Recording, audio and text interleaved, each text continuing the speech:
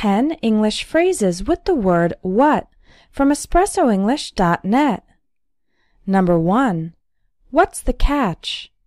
Say this phrase in response when something sounds too good to be true and you suspect there's a hidden problem.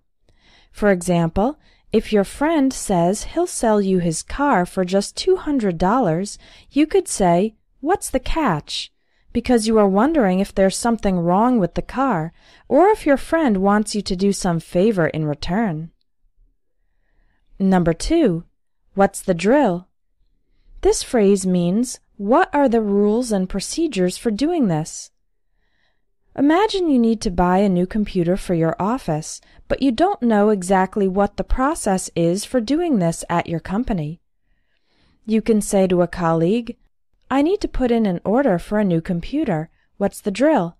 And your colleague can then explain how to do it. Number 3.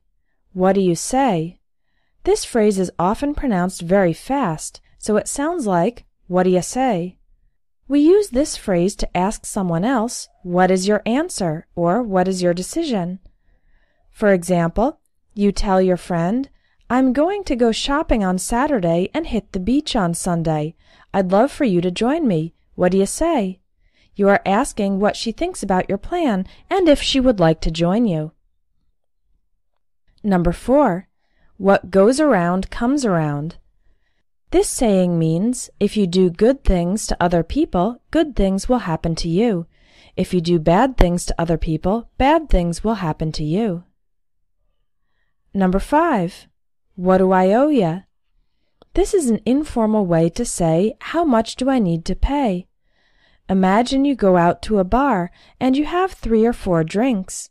When you're ready to leave, you ask the bartender, "What do I owe ya?" You want to know the total amount of money that you need to pay. Number 6. What's eating him? Or what's eating her?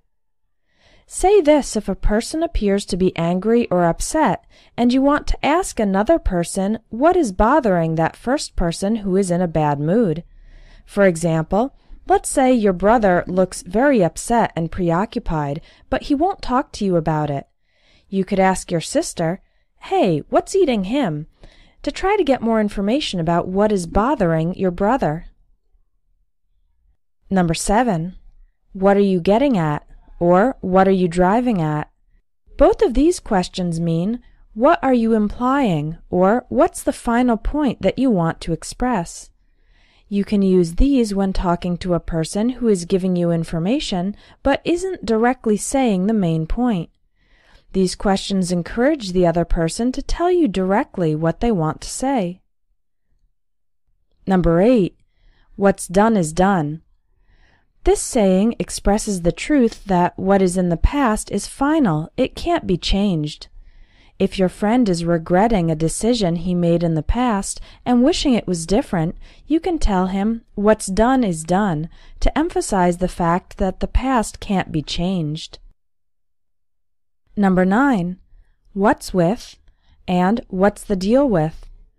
These questions mean, what's the problem with? Or what's the situation or status of? Imagine you try to use the copy machine at your office, but it doesn't work.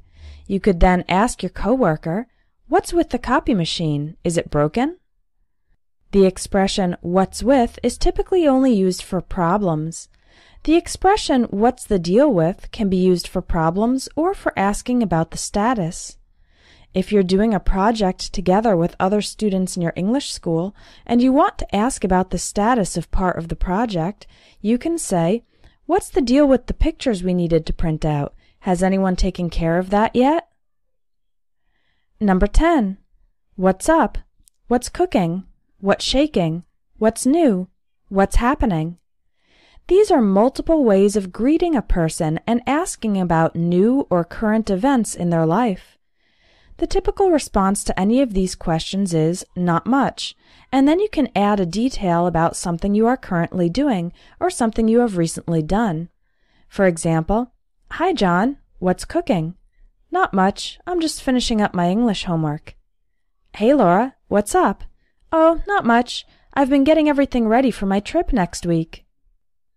If you'd like to learn more spoken English, my Everyday English Speaking course will help you.